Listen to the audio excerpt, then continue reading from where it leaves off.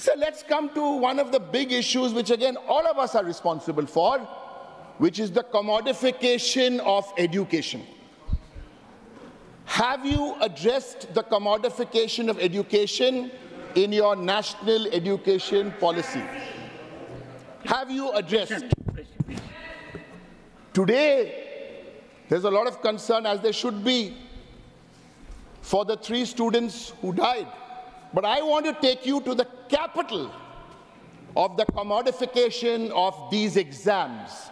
And that capital is in a place called KOTA. KOTA. Let's talk about this, sir, because this is a subject close to my heart. Yes. Long before I came to Parliament, I would ask quiz questions and people would pay me for that also, with young people and knowledge. What are we doing in KOTA?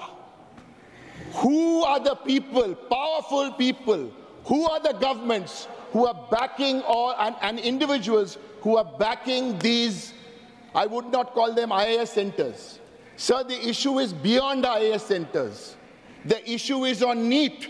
Let us discuss NEET in this session of Parliament. There's no running away from that, sir.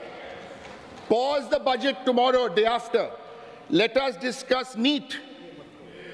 On KOTA, sir, last year, there were about 26 suicides in 2023.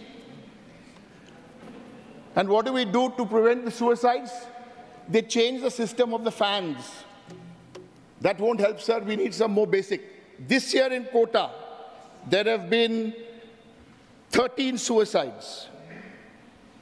How do we, as a nation, what do we owe our students when out of every 100 suicides, 10 are student suicides, sir? 10. And here we want to discuss, you did this, we did that. If we are going to take up these issues of short duration discussion, if we are going to take up the issues of calling attention motion, I plead with you, sir. I urge you, sir, to please allow all sections of the House, and we can have a very proper discussion on these issues, sir. And there are various ways where students try and improve. What was that film? 12th Fail? 12th Fail. I saw 12th Fail. 12th Fail.